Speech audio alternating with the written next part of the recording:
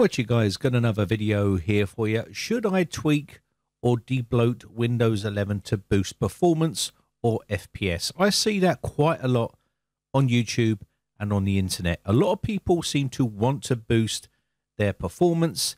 Now, an easy way to do this and a safe way is to go into your settings, privacy and security, and tweak all of your settings here. There's plenty of options in here which you can turn off, like background applications and things like that that you don't use. You can just toggle these off, and what will happen is you will have a much more better experience with Windows 10 or Windows 11, and safely by just toggling these off. By doing it this way, you're not destroying the operating system and you're not going to break anything, which means you're going to have to reinstall Windows if you break it. So let's talk about scripts, debloating, tweaking, and trying to boost performance on your system. So you can see here, there's a script here, which is a pretty good script. It's called This Is Win11.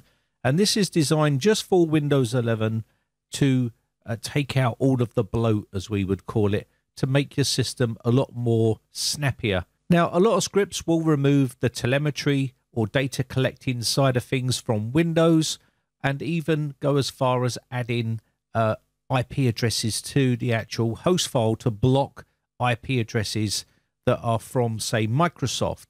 There's many lengths that some scripts go to. I'm not going to go into what this script does and what the other scripts do, but just know not all scripts are made equal. Now, this script here is pretty good. It will create a restore point, and you can take the check marks out of certain things that you want to remove. You can also restore certain features as well.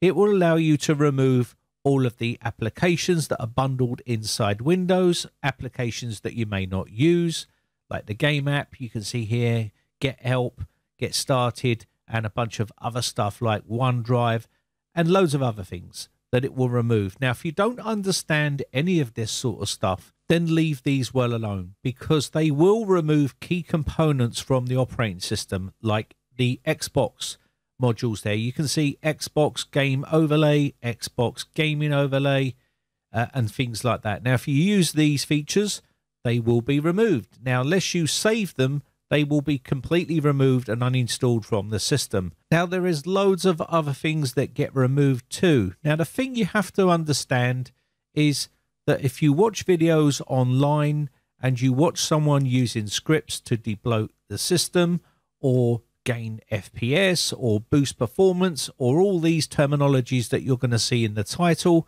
you have to understand that this is the one person that's doing it on his computer.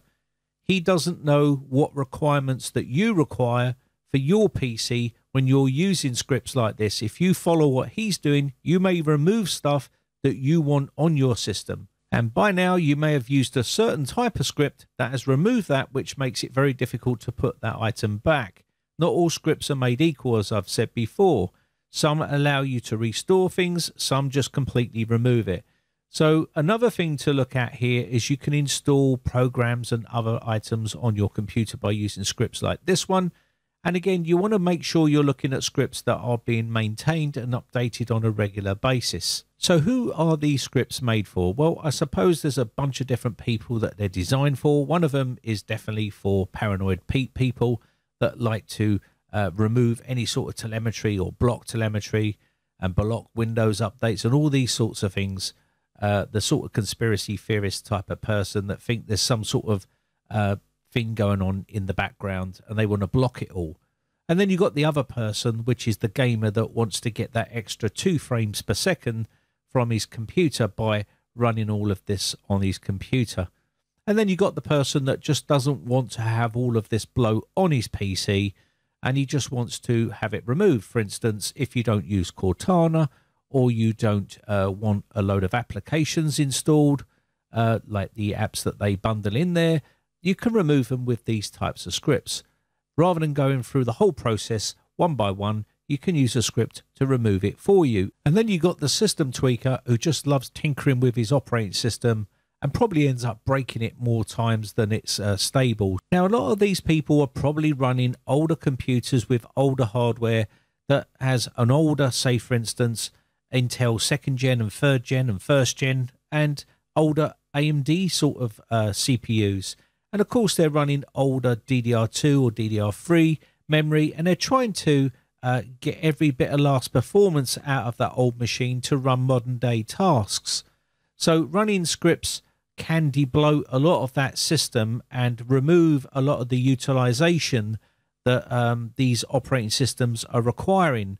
So for instance, your background apps and other things like that. And if they're gaming on these older systems, you're going to suffer with a lot of microstutter and freezing and things like that. And that's a general problem for a lot of these older systems, especially when you put in a more modern day card in an older system. You're going to end up with problems like that. So for people that are running a more modern computer, I can safely say that when I install Windows on any sort of modern day computer, it runs silky smooth. There is no problems with it.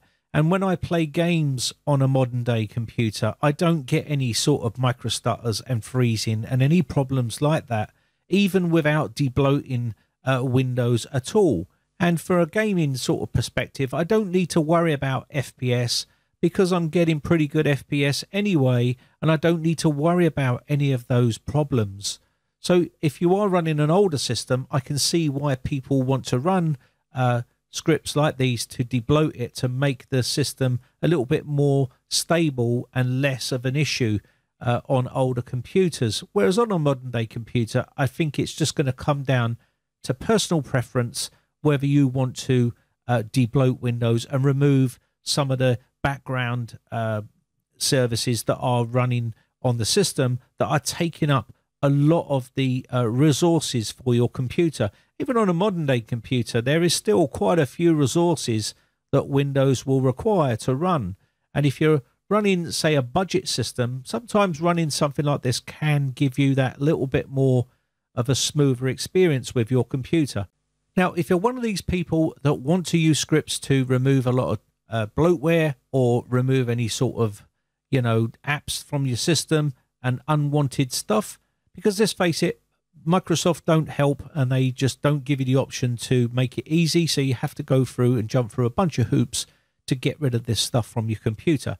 So if you're one of these people that want to do that, you can use good scripts. There's plenty of them out there, and Chris Titus Tech has got one which is called Windows Toolbox, or CTT Windows Toolbox. And again, if you want to use this, it's got an install section, a system tweak section, a troubleshoot section, and also a Windows update section. Now, the thing to remember when running scripts on your PC is only run the scripts that you want to run that disable certain features that you don't require. Some scripts are very vague. You run them, and what they will do is they will delete or remove a bunch of stuff from your computer. You go back and you go to use something, and guess what? It's been removed. So try to use scripts like these that have a remove option and a reinstall option.